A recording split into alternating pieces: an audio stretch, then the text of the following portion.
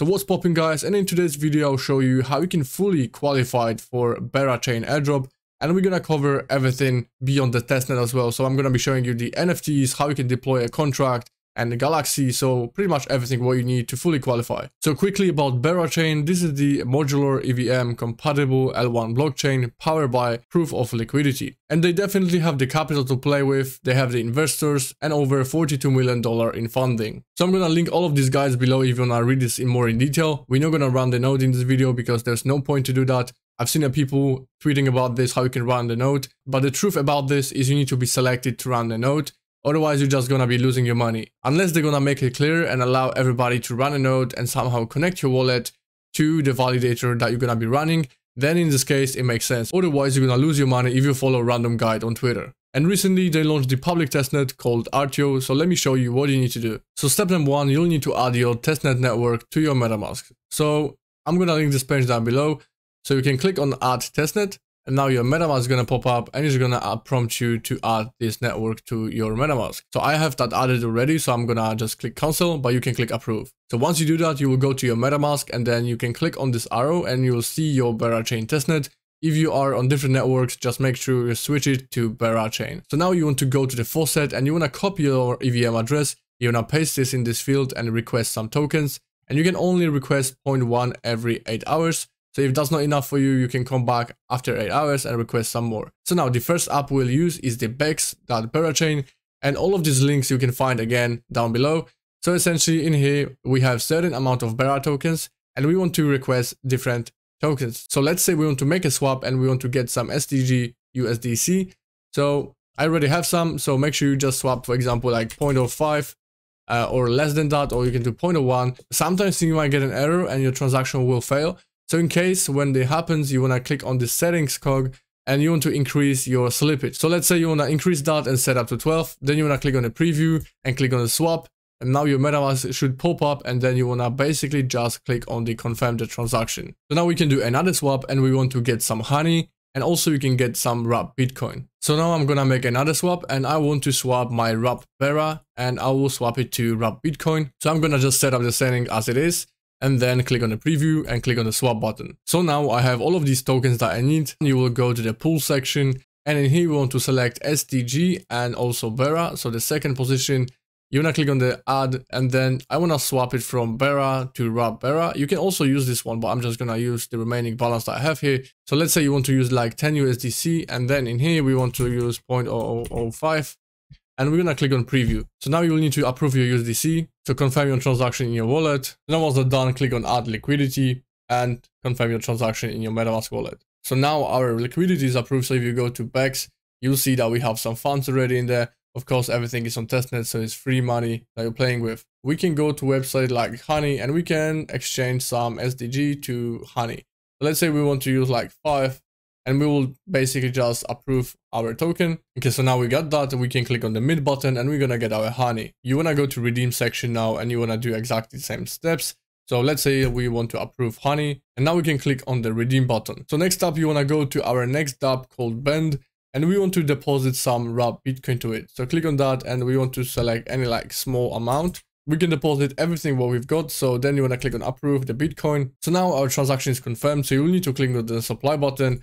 And as you can see, I'm getting an error, so I'm not able to do that. But when you're going to supply it, then you want to go ahead and you want to go to the borrows and you want to borrow honey against it. So we need to click on this borrow button and borrow maximum amount of honey. So now we want to go to Burbs. So make sure you connect your wallet first to the website and then you want to click on start trading. So when you click on it, you will see the perps trading. And in here we want to, for example, long it or short it. You can order limit position or market. So let's say we want to order market position and now we'll do like 20 to Ether. And let's say we want to leave it like it is. It doesn't really matter what positions you will open or what you're going to do. You just want to make transactions to stretch the network to help the team to develop the chain. So once you do that, you will click on the place market order. But to do that, you will need to have a little bit more Bera in your account, so you can come back after 8 hours and request some more Bera. It's not super necessary to do that, but basically if you want to test different apps, you'll need to have some more Bera to pay for your transactions. So next up, we want to go to the vault, so click on the vault tab, and then in here you want to deposit honey.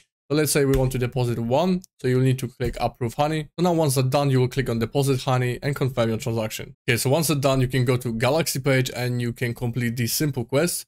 This first one, you can see we can click claim, and the other one we have a little bit more work to do, but it's also really simple. So now when you refresh this page, you will see that we have this quest completed, so you can click claim points. Additionally, you can follow up with Berachain on Galxe, so you're not gonna miss out any upcoming campaigns. So now let me show you how you can actually deploy a contract on Berachain. So you will do basically connect your wallet to third website. Then from this list, you wanna select token, and now you want to select deploy now. This web is gonna pop up, and in here you want to select, and you wanna scroll down and find Bera. You can see Berachain Airdrop, and it will prompt your metamask to switch to Berachain. So we can select any random name like Bera, and simply you wanna click on deploy now. So now we successfully deployed this token. So next you wanna go ahead and click on the tokens tab.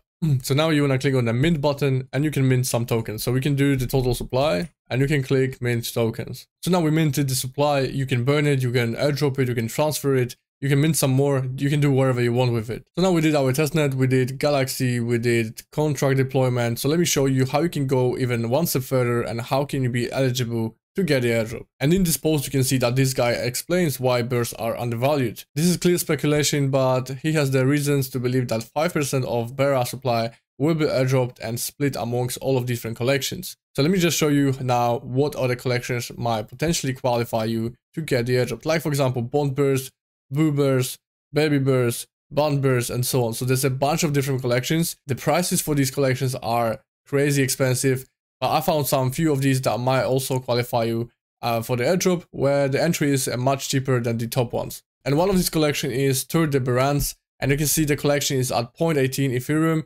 And this collection is deployed on Arbitrum, which means there's nothing deployed on Bera, which obviously the mainnet doesn't exist right now. And we can only deploy different contracts that are related to Bera somehow on different chains, like for example, Optimism, Arbitrum, or Ethereum. So this one is created on Arbitrum, and it's only the speculative bet when it comes to the Bera airdrop distribution.